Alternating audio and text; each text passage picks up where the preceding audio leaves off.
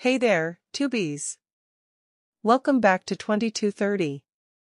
We're super excited to dive into this topic with you. If you're enjoying this content and want to see more, make sure to hit that subscribe button and turn on notifications so you never miss an upload. We love creating content for you and appreciate your support.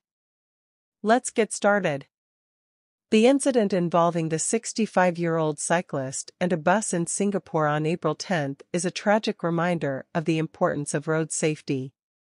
It is important for all road users to be aware of their surroundings and to exercise caution when on the road.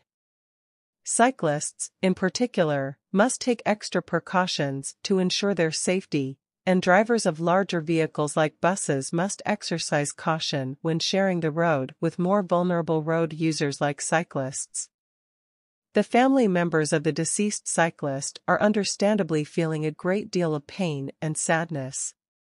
Losing a loved one suddenly is never easy, and it is important for them to receive support and compassion during this difficult time.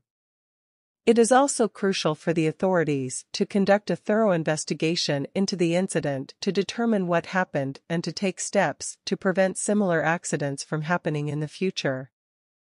It is not clear what caused the collision between the bus and the cyclist, but it is possible that the driver may not have been paying enough attention to their surroundings or may have been driving recklessly. It is also possible that the cyclist may not have been visible to the driver, highlighting the need for better infrastructure and lighting to protect vulnerable road users. In conclusion, this incident is a tragic reminder of the importance of road safety and the need for all road users to exercise caution and follow traffic rules. It is also a reminder of the need for better infrastructure and lighting to protect vulnerable road users.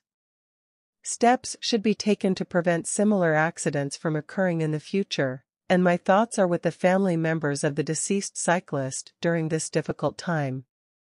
Thanks for tuning in to this response video. If you want to stay up to date on the latest reactions and responses, make sure to subscribe and hit the notification bell. And as always, I love reading your comments and feedback.